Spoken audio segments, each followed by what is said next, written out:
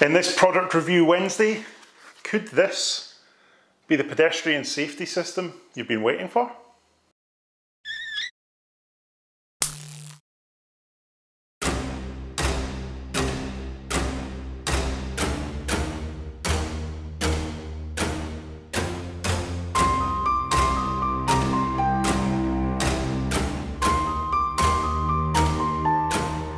So the guys at Avantech have sent me this wireless doorbell, and you might be saying, what on earth has that got to do with electric vehicles?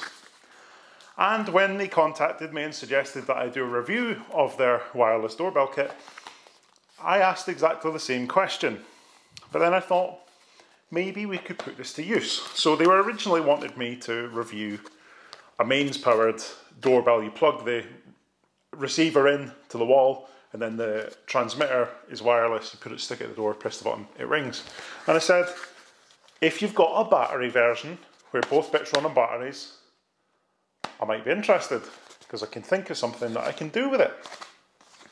Let's take it out of the box and have a look, and I'll explain more, because you probably think I'm a little bit crazy right now.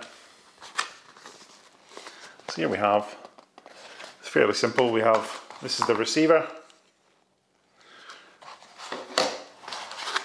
and the transmitter, the bit you put on the door.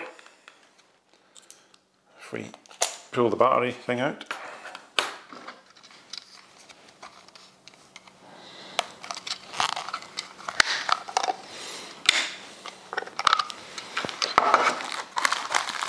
and we even have some batteries in here. Batteries included, excellent. If you really need a doorbell, you can, there's links in the description if you want to buy one of these from Amazon. They're only about £16, £17. It's quite cheap for a doorbell, really. And that's if you don't want to put it to an alternate use, which I'm going to show you in a moment.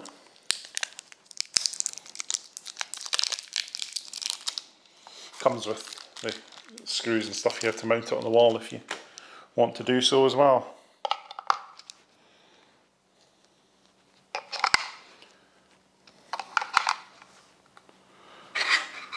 There we go. Batteries are in. If I press the transmitter,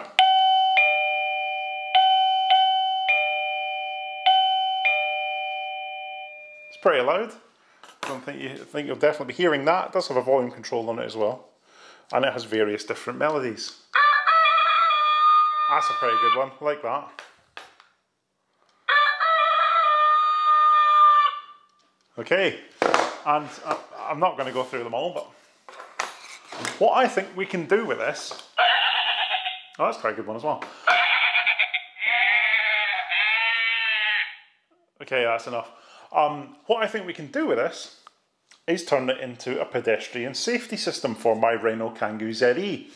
Now, modern EVs, after about 2018, need to be fitted with a pedestrian warning device, so that when you're driving down the road, the car makes a bit of an artificial noise so that you can hear it coming.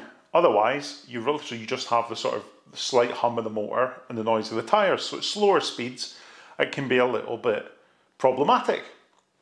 And using the horn to alert people of your presence can be a little bit obnoxious and can be taken the wrong way. Let's see what we can do with this.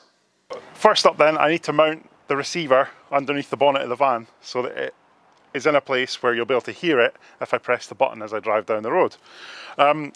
Ideally, I would probably mount it inside the bumper, near where the horn is, because it'll stand its best chance of being as loud as possible.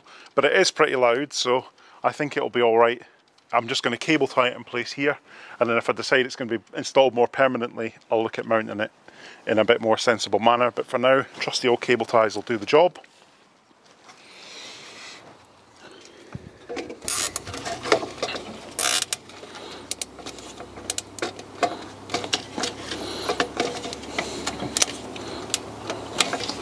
There we go. So that's nice and secure. It's not going to move around, it's not going to fall out, and it's in a location where it's not going to foul anything under the engine bay. So we're pretty confident that that's not going to get in the way of anything and cause a hazard in itself. So if I close the bonnet now,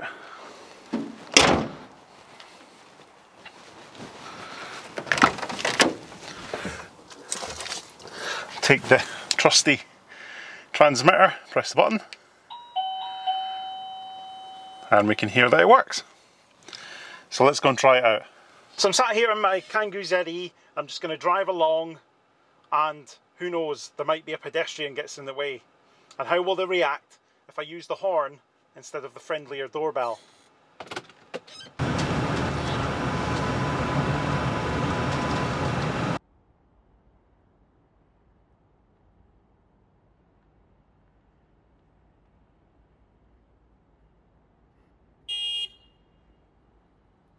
And as you can see, the reaction wasn't particularly pleasant. Now look what happens if instead of using the horn, I use the Avantec wireless doorbell to alert the pedestrian to my presence.